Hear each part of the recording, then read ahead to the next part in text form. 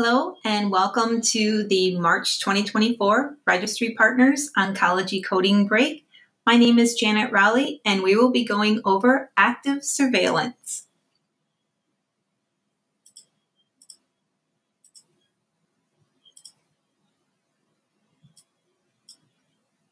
Our objectives for today will be to review the discussion and decision for active surveillance, ongoing care throughout active surveillance, text with related coded fields, other coded fields, subsequent treatment, and case examples.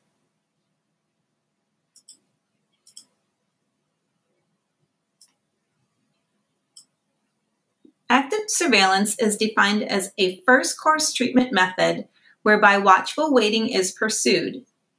That means no surgery, systemic, radiation, or other therapy that modifies, removes, destroys, or otherwise physically affects the cancer cells is provided. It is considered a planned first course of therapy, and it's only coded as treatment when there is no other treatment given.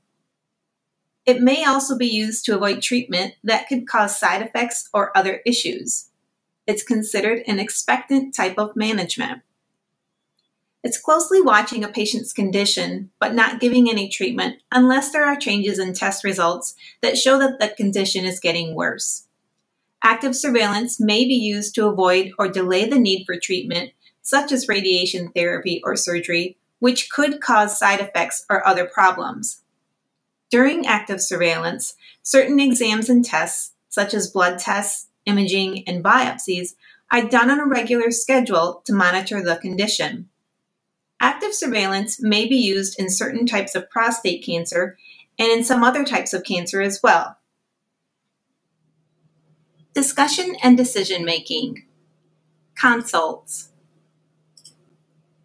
Initial consults by medical and radiation oncologists or other specialty physicians such as the urologist or internal medicine, etc., may provide some initial treatment options, including active surveillance.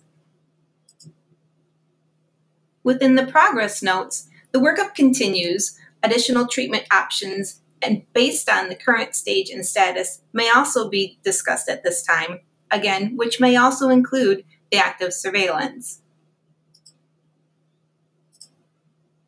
And in the follow-up notes, there will be completion of all the workup and the return of these testing results. The patient and the physician will discuss these results and then come to the conclusion for the final decision and recommendations regarding active surveillance.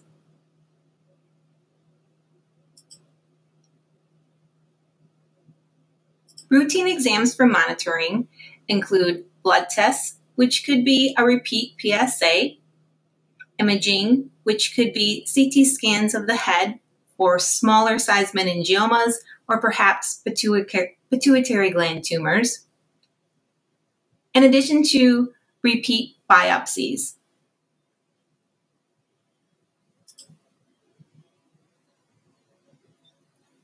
Text with related codes. Date. The date of the patient decision for the active surveillance as documented within the EMR progress notes and/or the follow-up notes. Have the relative coded fields as date of first course of treatment, which would be the same as the date of the decision, and RX summary treatment status, which would be coded to a 2, active surveillance, or otherwise known as watchful waiting. For the physician name, you would code this in the managing physician field, and that is the physician responsible for the discussion and the recommendation for the decision of the active surveillance with the patient.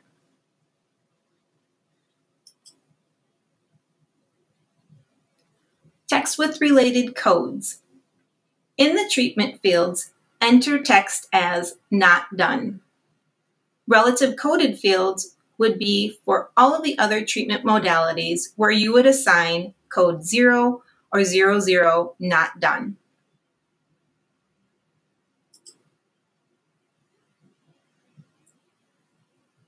Other coded fields include surgery of primary site 2023, code A000 or B000, scope of regional lymph node surgery, coded also to 0, and again coded to 0, the surgical procedure of other site.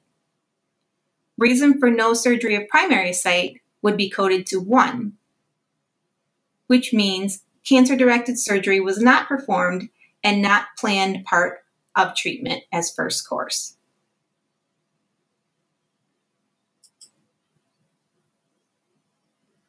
So subsequent treatment.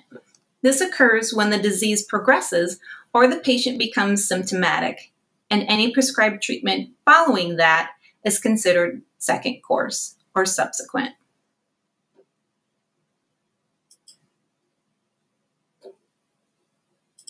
Case examples. Patient diagnosed with CMML. The diagnostic workup showed low blast count and stable cell counts, no cytopenia or splenomegaly. Active surveillance was recommended and agreed upon with the patient. Ongoing care included surveillance with CBCs every 3 months. The patient's counts remained favorable at first and second 3-month checkups. At the 9-month checkup, however, the patient was experiencing a rise in platelet count and a JAK2 mutation was present. The patient is now to begin hydroxyurea. This would mean that the patient is no longer in active surveillance and the hydroxyurea is considered subsequent treatment.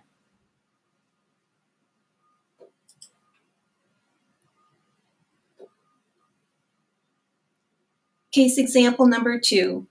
A prostate biopsy was positive for adenocarcinoma, Gleason 3+3 for a Gleason score of 6. In 2 out of 12 cores, the PSA was 4.7 and the DRE was negative for any nodules, which resulted in a clinical T1C. The patient was at low risk.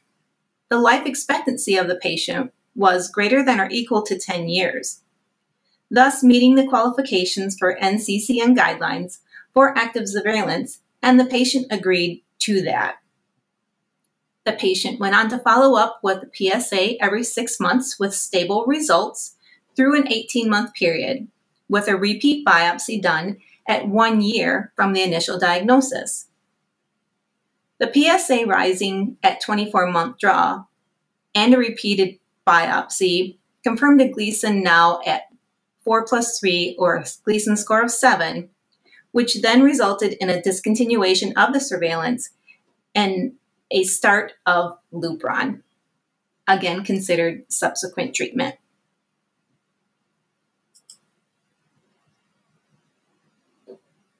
Another case example, an incidental finding of a pituitary microadenoma.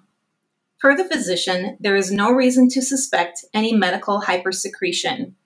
For microadenoma with no evidence of hypersecretion and normal prolactin level, you would repeat the MRI every 2 years. Should the tumor meet the criteria for resection due to abnormal prolactin levels and increase in size or increased signs and symptoms causing effect on the patient, surgery or other treatment administered after follow-up would be considered subsequent treatment.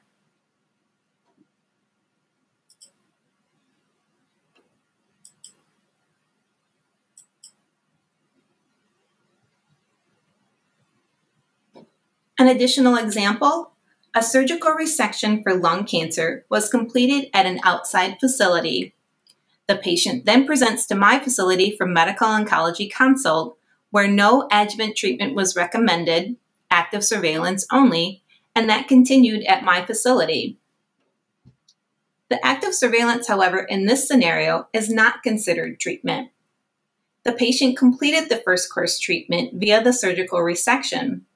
Therefore, it's not considered part of first course to assign a class of case 21.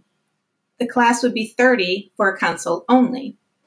The treatment summary status field is coded as 1 because treatment was given, not to active surveillance.